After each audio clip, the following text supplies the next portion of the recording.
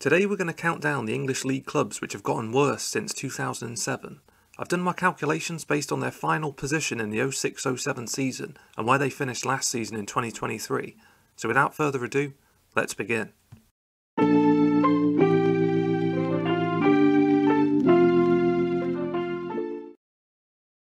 Our first club is Charlton Athletic. In the 06-07 season, they were battling relegation in the Premier League with players like Darren Bent and Matt Holland.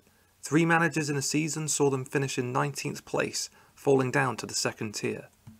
Fast forward 16 years later and they've fallen down in League One. All in all, they've lost 35 league positions.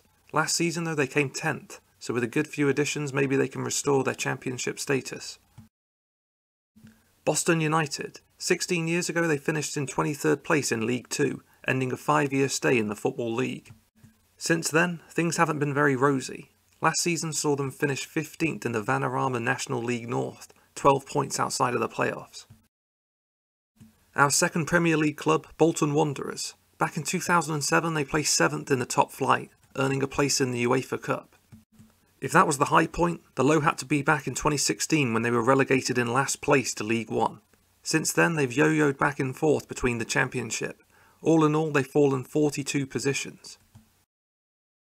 Another spectacular fall from grace, Portsmouth. In 06-07 they finished 9th in the Premier League. In the following season they'd even won an FA Cup. But over the next 16 years the club went through a terrible period. In the space of just 4 years they went from the top flight down to League Two. There's been somewhat of a resurgence though, as they find themselves back in the 3rd tier, but still have lost 43 places. Darlington were once an established Football League side. They spent 20 years in there before being relegated to the conference in 2010. Since then, things have gotten worse. They've spent the last 7 years in the Vanarama North, falling 47 league positions. It's hard to believe, but Oldham Athletic were once in the Premier League. In the 92-93 season, they avoided relegation on goal difference, but by 2007, they'd fallen to League One. Things were going to get a lot worse though, and in 2022, they lost their Football League status altogether. They finished last season in 12th place, falling 54 places in 16 years. In 2007, Colchester United finished 10th in the Championship. The following season they would lose their 2nd tier status. 16 years later, and things have gotten even worse. They placed 20th in League Two, moving down 58 league positions.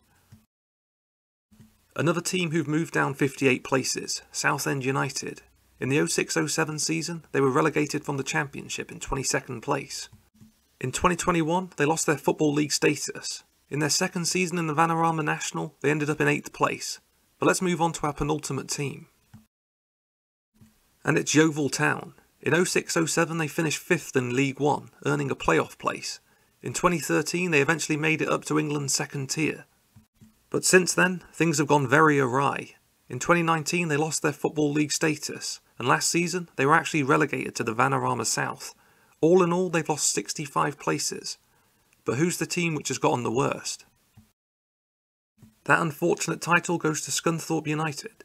16 years ago, thanks to 30 goals from Billy Sharp, they just earned promotion to the Championship after winning League One. Since then, they've fallen 70 league places. Their 23rd place finish in the National League last season will see them competing in the 6th tier from next season. Definitely not the direction they want to be going. So that draws our top 10 to a close. Without a doubt, all of these clubs would appreciate the invention of a time machine. But maybe with some astute signings and a bit of luck, they can make their way back up the Football League pyramid.